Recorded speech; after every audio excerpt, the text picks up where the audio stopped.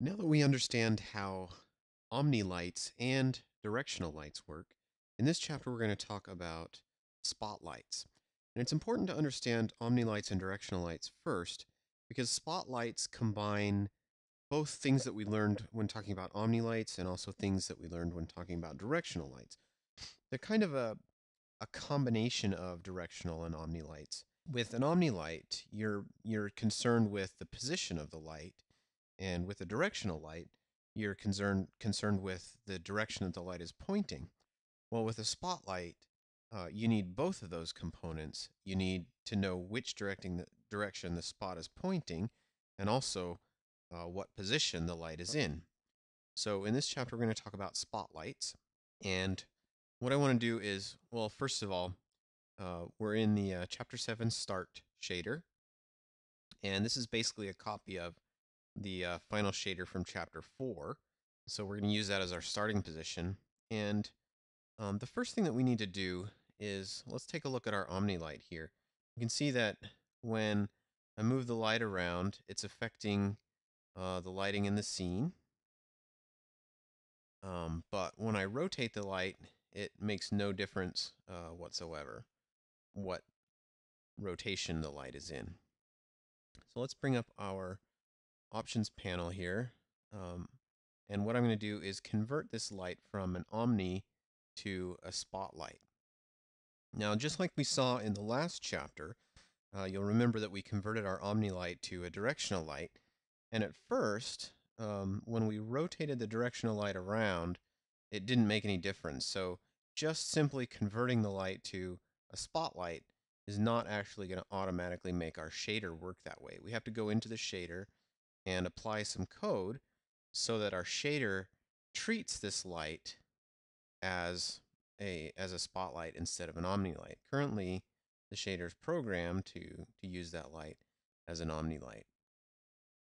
So if we come down here and look at our shader code, we're bringing in the light's position. But like I said, for a spotlight, we need both the position and the direction. So what I'm going to do is grab the directional code from our final shader of the previous chapter, and I'm just going to paste that in right here. So we're bringing in light 1 dir, the direction of the light, as well as the position. And I'm just going to come up here and get rid of light position because these are both the same light now. Okay, so we're bringing in the direction of the light. And now we need to come down to the pixel shader to actually use that information to make our spotlight. First of all, what I want to do is talk about how this is going to work. So we have our light direction that we just brought in. This is the direction that the light is facing. And we also, in our vertex shader, we computed a vector that goes from the light source to the surface. So we have two vectors, one that's pointing from the light to the surface of our model, and then one that's pointing in the direction that our light is facing. Now, when we talked about just standard diffuse lighting, we said if we measure the angle between the surface normal and the light vector, we can see how bright our pixel needs to be. Well, in this case, with a spotlight, we need to do the same thing. We need to measure the angle between the direction that our light is facing and that vector that's pointing from our light to our object. And if the angle between those two vectors is really small, we know that our light needs to be lighting that object. But if it's really sharp, like a 90-degree angle, we know that our light is not pointing at that object, and so the object shouldn't be lit. So just like we did with diffuse lighting, the way that we measure that angle is with a dot product. And so I'm going to come in right here after we're creating our light vectors, and I'm going to say float spot cone, because we're measuring the cone of our spotlight here.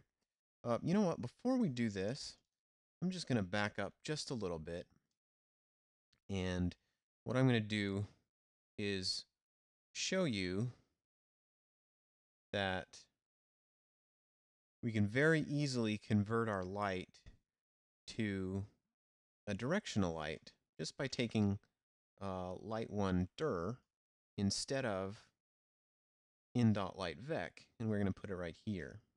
And if I save that, now our light becomes a directional, and I can rotate it around, and rotating the light affects the scene, but moving it does not affect the scene.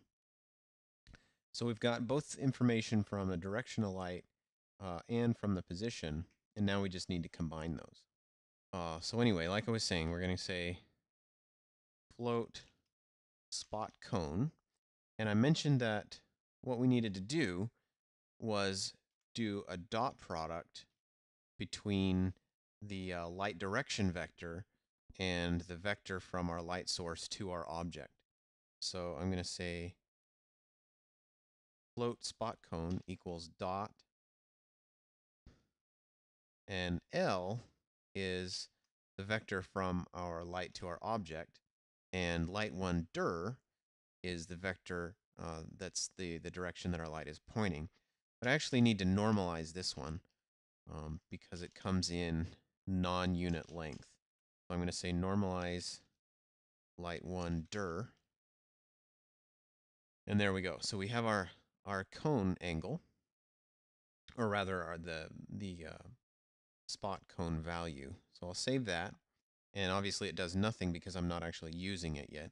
So I need to come in here and say for our final color, we're going to now multiply this by spot cone. So I'll save that, and now what I have in Max is a very simple spotlight.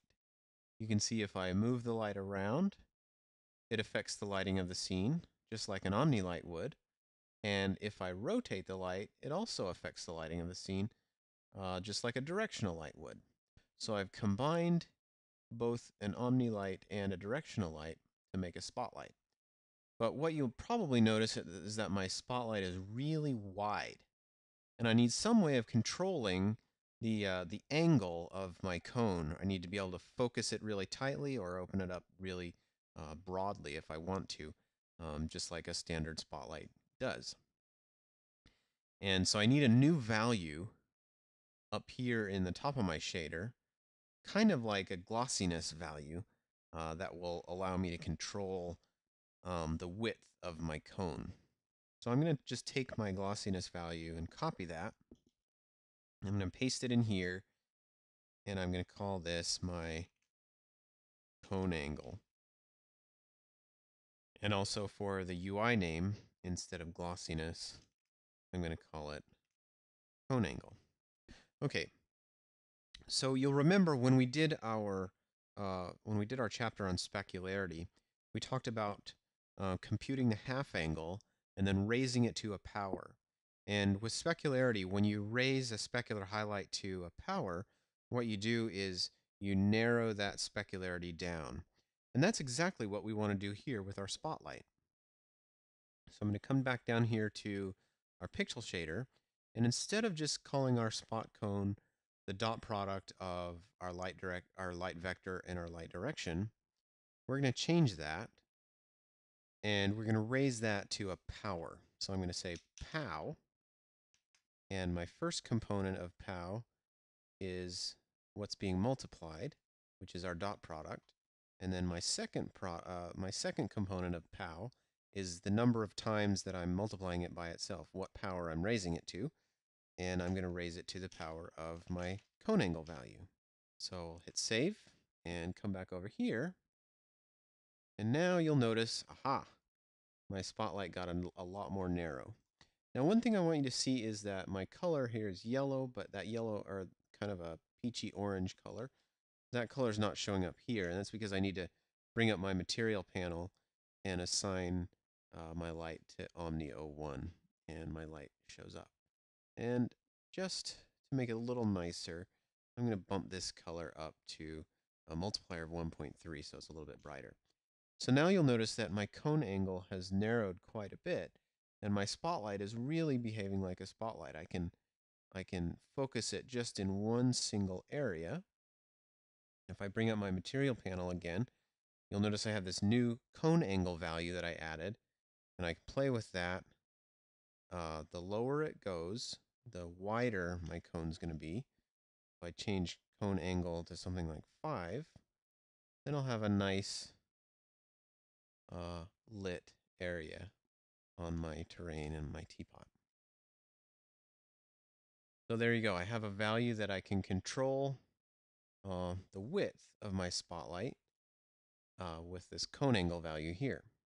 Now, there is a problem with the way this code is working, and I want to show you what that code is. I'm going to grab my light and rotate it so it's pointing up. And what you'll notice is that it's also going in the opposite direction, so my light is lighting everything that's behind it in addition to everything that's in front of it. So it really should be lighting this area up here, and it is, but it's also lighting this area down here. And we want to prevent that. So I'm going to come back into my code, and what's happening is this dot product gives me the measurement of my angle, but if my angle is greater than 90 degrees, it wraps around. And so I end up with a value of 1 all the way to -1. And what I want to do here is prevent my value from going negative. So I can use the saturate command. Just type saturate the result of my dot product. I'll put another close parentheses there, and now hit save. And now if I rotate my light around, I get no lighting on the back side here, only on the front side of the light.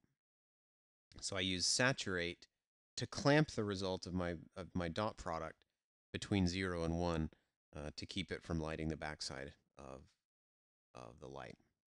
So there you have it. That's a really simple way of creating spotlights, kind of combining the directionality of a directional light with the position information of an omni light, and also adding in that cone angle term to be able to control where my spotlight is focused, or the width of the focus of my spotlight.